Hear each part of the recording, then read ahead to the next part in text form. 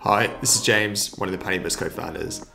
This is a quick video to show you how to add an invoice or a receipt onto Dext directly from the web-based platform. So the first thing you need to do, you need to log into Dext. You should have a username and a password. Once you've logged in, you should see a view like this. So on the left, this is the main menu area.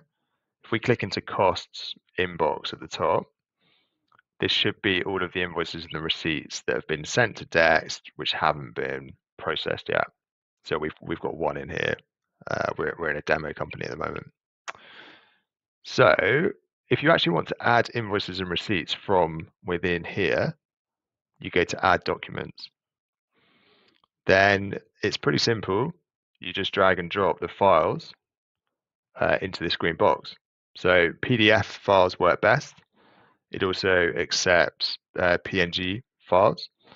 The other thing, if you've got lots of files that you're trying to add at the same time, you can zip them up into a zip folder and drag and drop the zip folder in here, and it will bring in all of those individual invoices and receipts.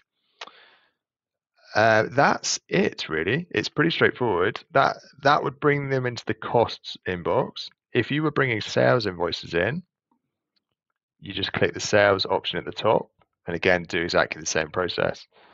After you've brought those in, it'll take a while to process, but you should see all of the invoices and receipts that you brought in will be listed down in the inbox.